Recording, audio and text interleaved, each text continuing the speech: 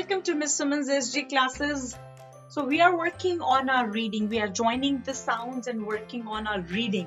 So far we have covered all the middle sounds of A, E, I, O, U. I will attach the link of that playlist in the description box below. So let's get started with the first digraph, that is C and H. That makes the sound of Ch, Ch, Ch. Let's get started. E-H, Ch, Eh, T, chat. Ch, Eh, T, chat.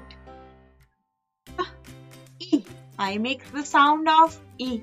You all have worked with me when we talked about the middle sound of I. I makes the sound of E. Ch, E, chin.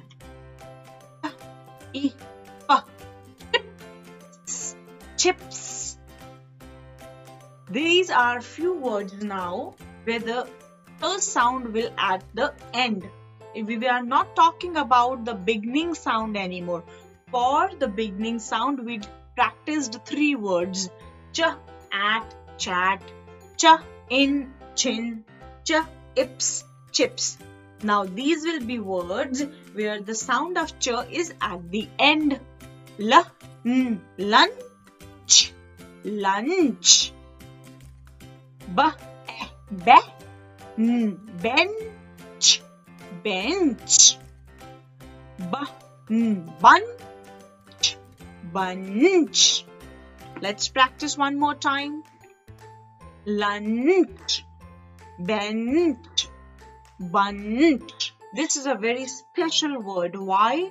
Because if you look carefully, there is a sound of ch in the beginning and ch at the end. Church, church, church, church.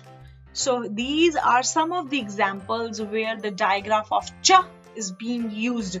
So when you join the sound of C and H, it's not k, h, k.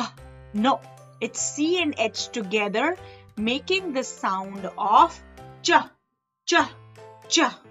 Very good job. I will be sharing one more video on the blending sound of ch, but those will be high level words. So I want you to practice with this video first before we go to the next one. I hope you liked and enjoyed my video. If you did, please do not forget to subscribe my channel and press the bell icon. I will see you guys soon. Bye bye.